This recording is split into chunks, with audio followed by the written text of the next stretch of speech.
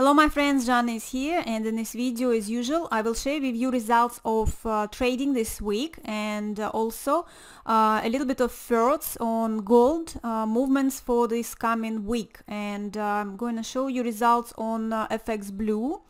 And as you can see guys, this week I've made slightly, well, $3,600, so slightly less than 4,000. And just want to show you as usual, just that is my main account. Okay, so you can see nothing is floating, and that's a little bit of if I'll go down, a little bit more statistics for you guys. So that's the main account, and once again I have been sending the signals to my Telegram channel. As you can see again, the address is Jana FX, and all the trades closed out with profits, so nothing is open, nothing is floating right now. So that's it. And once again guys, the results I have slightly different. Of course I had more trades using the another setting in my EA, which is fully automatic. Okay, but what I'm going to do guys, I have already created a new account, so just want to show you. Well, actually I want to show you that I have been using this new setting. So you know, this is my JFX Line Trader Pro EA, which I use semi-automatically, right? So I'm looking for the possible entry points, I'm placing my pending orders, and then EA takes over the trade, right, and it runs it. And I have put another setting in it, full automatic, based on RSI signal, and it was one of the suggestions of one of my viewers. And I was testing it for, well, at least May and a little bit of April, and you see the results are quite nice. I also was applying it to another account, which I'm going to show you right now. It's also quite old account. I'm having it on A Markets. I have been showing it to you before guys, and I can show you the whole history. That this one has been running for quite a while, and this is more of the testing different strategies. You can see I started it in 2021. Okay, so the deposit was in 21, but started it January 22, and so right now I have a profit on this account, as you can see, 3,200. I still have some floatings on this. It's a bit different strategy I have been using. So one of the strategies, as you know guys, I've been showing to you on my FX book. I will show you sometime another day, so just don't spend too much time, just wanted to get to the point. So this was running, these trades are open since March. You see the 4 trades, they're still sitting there, and these are 3 trades, new ones from the EA, the full automatically, right, the one which runs full auto. And just want to show you that I had really good results again on this account. So I want to show you, well, I'll show you from April, okay, the results. So just a second, I need to move.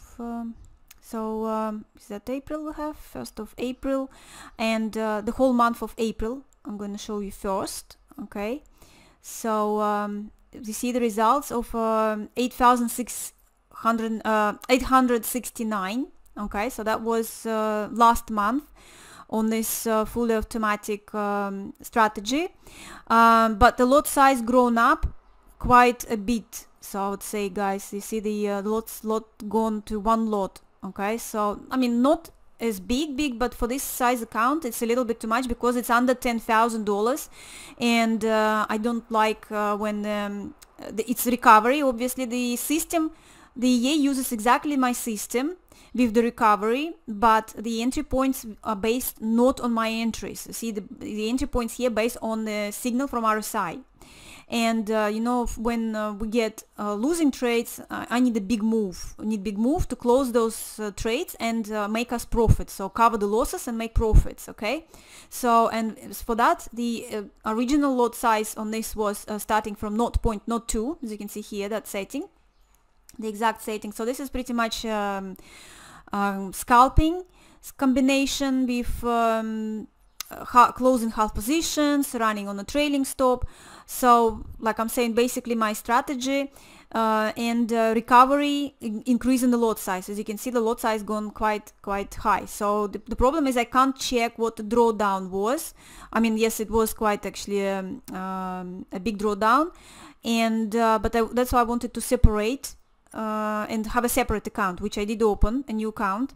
But I want just to show you, look, is this made in April, and I want to show you now the month of May, and we are not even finished yet. That's the results in May. As you can see, from 1st of May until today, it's already made $578, and this is completely hands-free.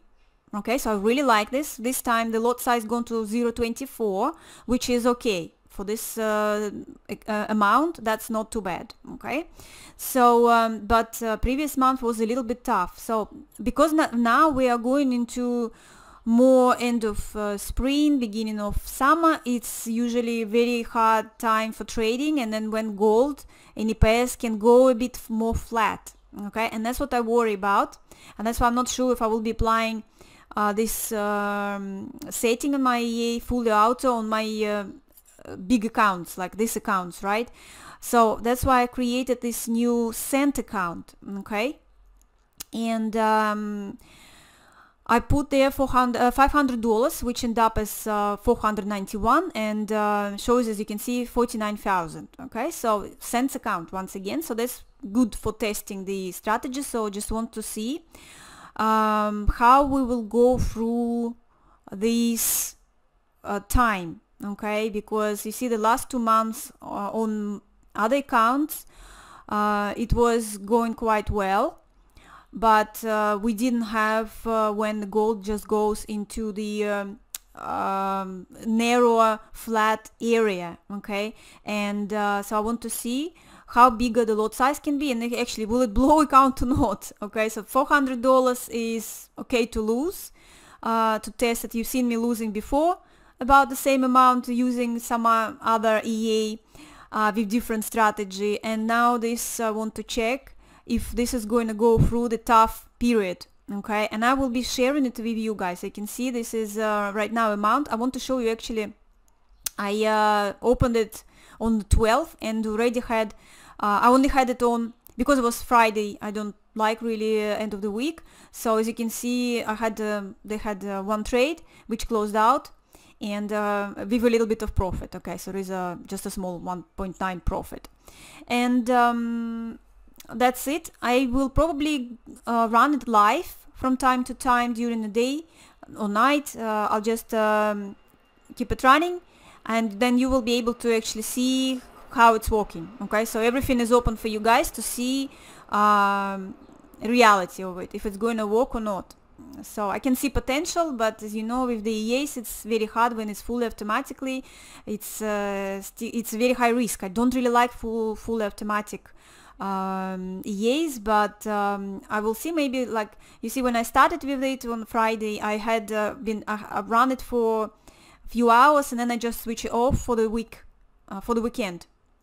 Okay, and the same, I had some floatings on my main account, and I closed out them. I had like a little bit of the loss on there afterwards when it was in a small recovery, but I just like to close all the trades. Okay, so you see, like I have nothing running, it's closed. And also with that other one, I did not touch this one. I left it, and you see the still 3 trades. That's from the from that EA.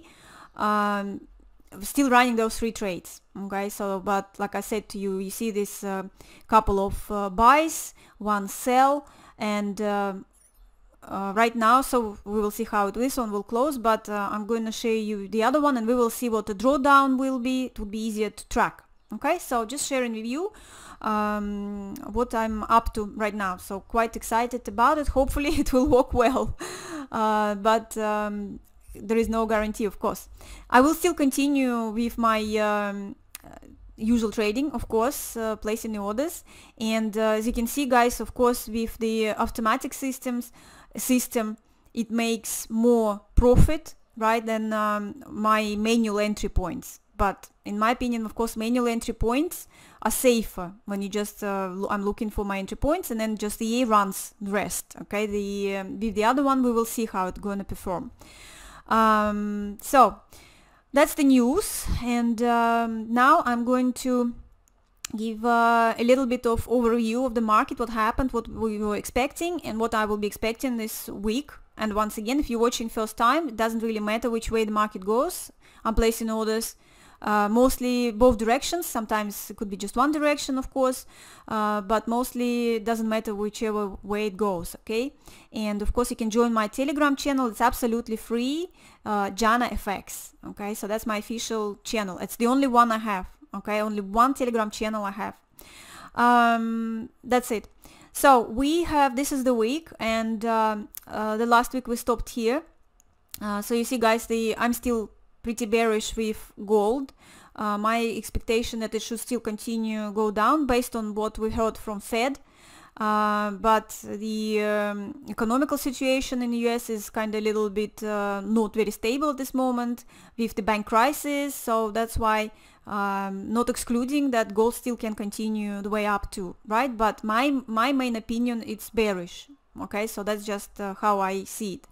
And last week, so I was saying to you, so from here I was expecting a bit of consolidation and possible continuation of going down, but at the same time I was telling you that I will not be excluding the possibility of correction. Of course, after these moves we're expecting a correction, where I point out about this area, and that's exactly what happened.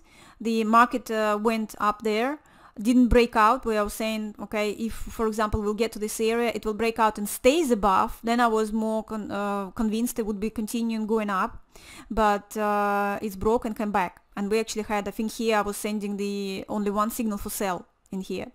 There was no buy signals.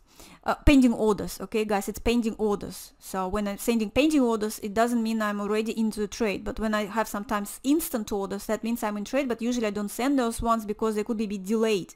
If I go for just a bit of a scalping, you know, you might not get in time out of the trade. So that's why I saw pending orders, and here I had only selling pending orders. Okay, so the markets came back in exactly the same area, actually, where we started the previous week. So we finished the week about the same situation, right? Quite same situation, nearly 2000, and then had a pullback from it again. So we're back. So what is it now? To be honest, when I saw it started to actually go quite fast, yes, my expectation was if we on a smaller time frames, you can see, like, right, all of this area. So that's how quite usually easy to predict with gold. If it goes, it will take the like bit of tops. You see, that's exactly what it did. I thought if we will take this area, go through and stay, then I would have seen it continue a bit more, and to be honest, I would have considered this a bit more like a bullish flag. But at this moment I more consider that we didn't go further, so I would more towards again going back down. Okay, so continue go down. If we will break all of these areas, 2000 again, then I'm expecting a good move to around 1968, so taking all of these bottoms, okay, covering the spin, and probably from here a pullback. So it could be a pullback or could be another drop, but I think more it's going to be in my opinion, I would be still looking into the, you see, it's like nearly 300 pips, and usually gold, if it makes such big moves, it has a bit of a pullback. I mean, it might be not as high as a strong pullback, but whatever. I would see this as a bit of a stopping point, okay, before the next continuation of possibly, again, it could be a little bit of consolidation here, something similar maybe we will see, or could go a bit more further and then have a pullback and stop somewhere, like we have all of these bottoms, like, okay, 1936, that's what I was telling in the previous video. It can possibly go into a bit of flat between these areas of 1936, possibly 1968 higher, and maybe it will be trying to go 2000 to a little bit higher, kind of this area, right? So this area is still could be a little bit before the next meeting, Fed meeting. I presume I would be more towards that situation of seeing what they're going to say next meeting,